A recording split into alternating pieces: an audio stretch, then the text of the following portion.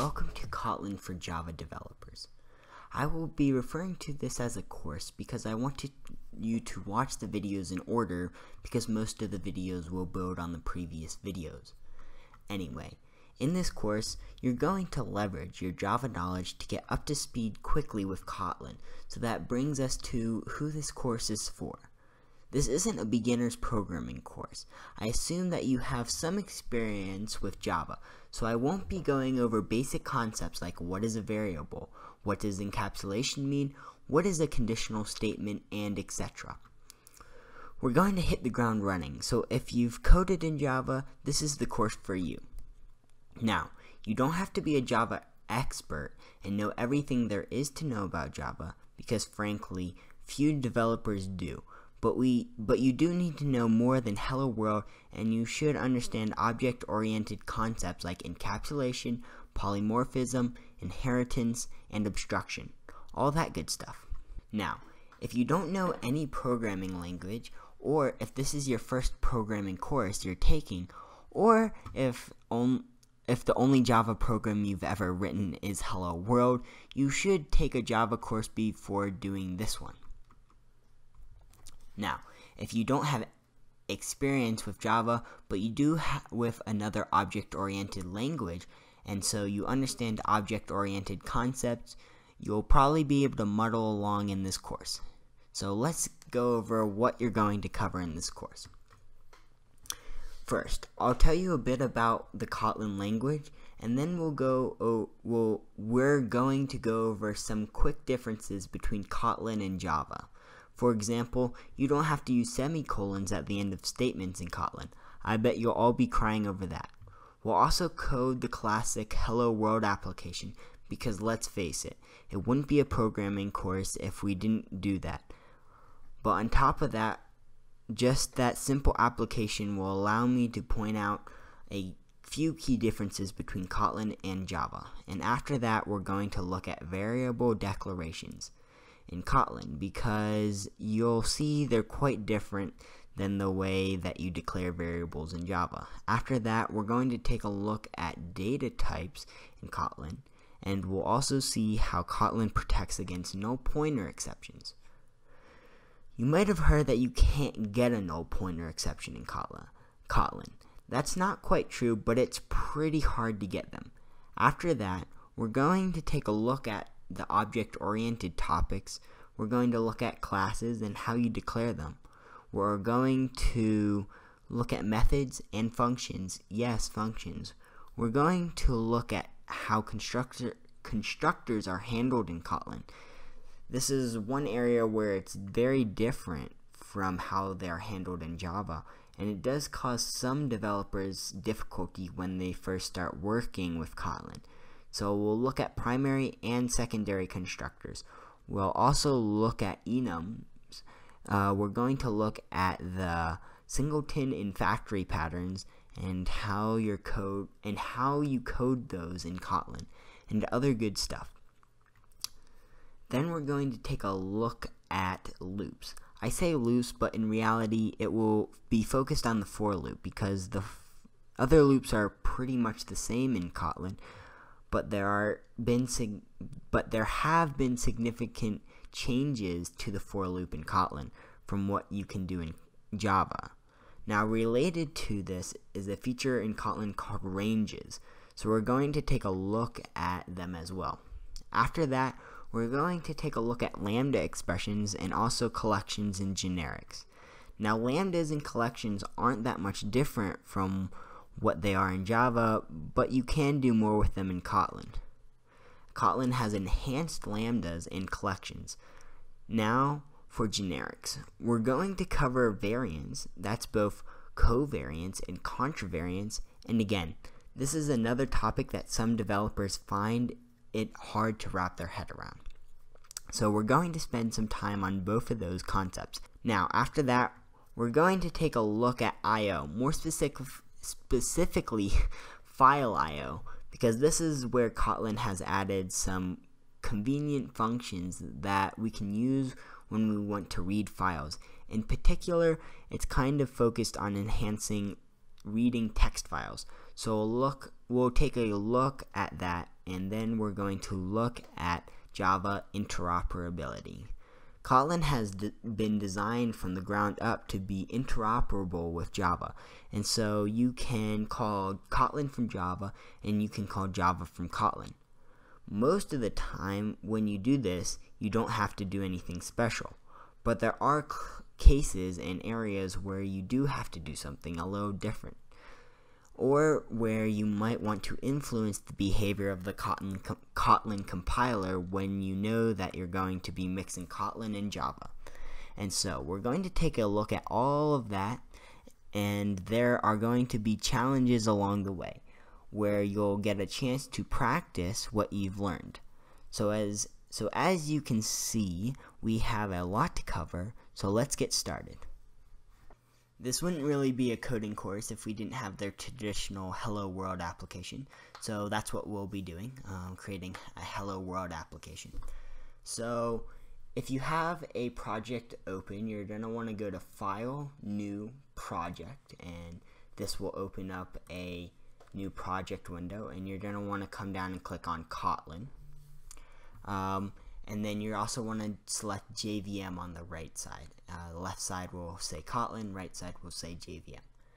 This is because we're going to be targeting the JVM or Java Virtual Machine. So yeah, if you don't have a project open, and let's say it's your first time creating first time opening IntelliJ, you're going to see a small window, and there should be only a few options. One of those will be able to, one of those options will say create new project or something along those lines. You're going to want to click on that, and you should be brought up with a menu that looks like this, and click Kotlin and JVM. After that, we're going to hit next. We're going to name our project. I'm going to be naming it Hello World. Okay, and select the folder you want it to be in, and then the project SDK. All this, more settings, you can just minimize that because we don't need it. And then you're going to want to hit finish. It'll come up with a pop-up. I will say this window, or you can open it in a new window. Alright, you can see it configured Kotlin down there. I'm just an X out of that. And you can see by opening this module node that it created a source package, but that's all it created for us, a pretty empty, bare bones project. In this source package, we're going to create a package, another package, com.noahhendrickson.hello world. You can name this package me.yourname.hello-world, but I'm pretty sure you're accustomed to package naming, which is the same in Kotlin, or very similar. Alright, and then in this package we're going to create a Kotlin filer class, and you can see here that we can either create a file or a class. We're going to click on that, and it has some options, but we're just going to stick with file, and you can see here that this is different than Java. And we can name it Hello World or main or whatever you want to name it. So it's a good time to talk about what happens when you compile a Kotlin program.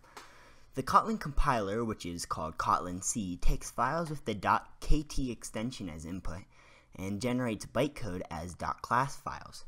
And at that point, the .class files are equivalent to Java.class files. So essentially, when you're working with Java, the Java compiler compiles your .java files into .class files, and when you're working with Kotlin, the Kotlin compiler compiles it down to .class files as well. From that point forward, those .class files look the same to the JVM.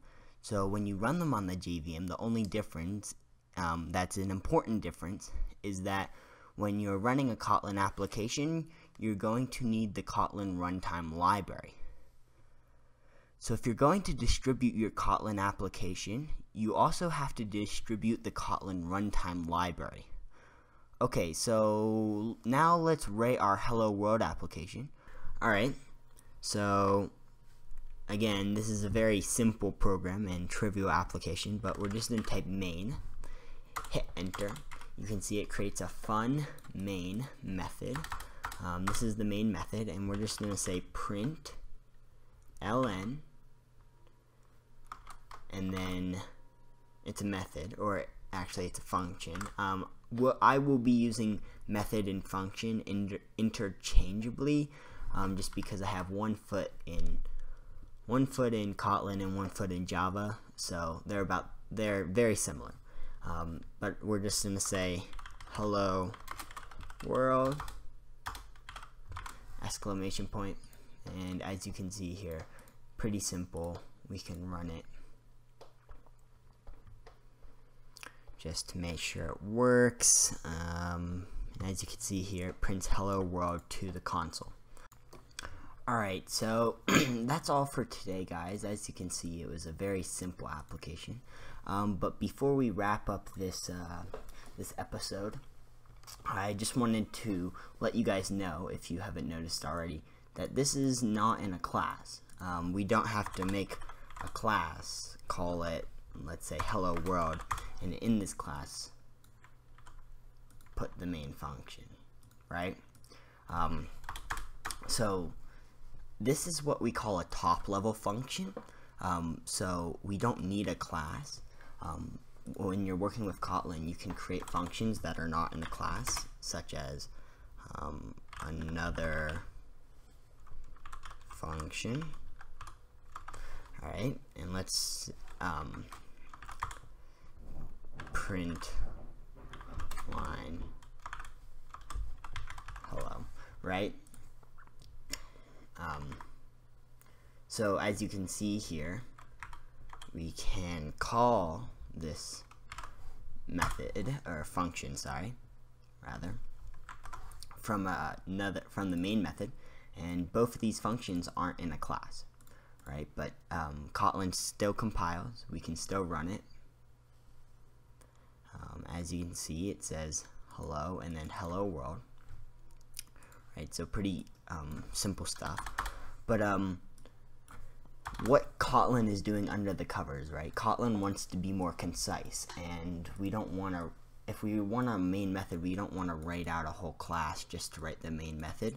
So what Kotlin is doing when it compiles this code is it's creating a class under the covers, right? When it compiles, it's creating a class because it's running on the JVM, so it has to be in a class. But Kotlin will do that for us, so there's no need to do it up here. Alright, so I just wanted to make that small point if you were wondering why we had a function and it wasn't in a class. But of course we'll talk about this a lot more in the upcoming videos. Alright, well, I hope you enjoyed this episode, and this is my first tutorial series on YouTube, so give me a break if it wasn't up to Cody standards. But hopefully I can step into the role of Cody and start delivering some more fluent and more cohesive videos, and hopefully the quality will be just the same. Alright, so I'll see you guys in the next episode. Till then, keep practicing. Bye.